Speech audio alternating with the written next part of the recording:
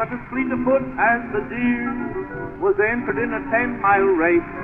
On the circular track, quite near, he was too lazy to start that night, so his manager said, "Oh, prune, firecrackers he tied a bunch, you'll see, on Peter's pantaloons." Did he run? Did he run? Ran away so fast that in a short while he left himself from the back the very first time. Did he run? Did he run?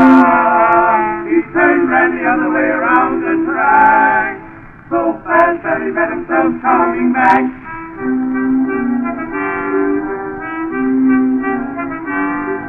A ball game was played at the Polo Grounds in 1908 between the Giants and the Cubs one day.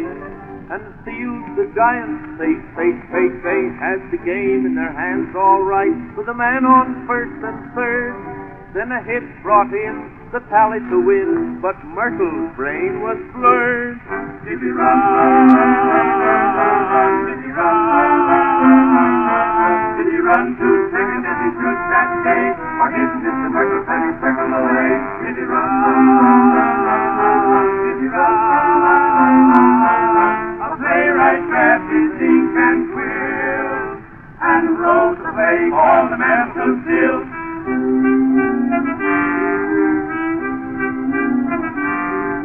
A run to the White House occurred last year. There were two great men in the race. To be president, each declared he would win with ease and grace. Trained each day on a platform that would eliminate every graft. Mr. Bryan said, "I'll come in ahead. There's too much weight on tap." Did he run? Did he run? Up an alley ran fast. His face ran dry. The alley was so narrow that he couldn't pass by. Did he run? Did he run? He ran to Lincoln where it starts to train.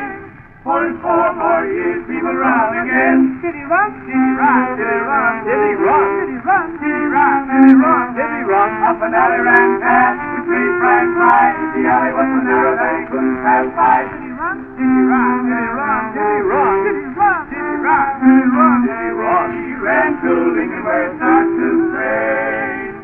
For in 4 more years he will run again.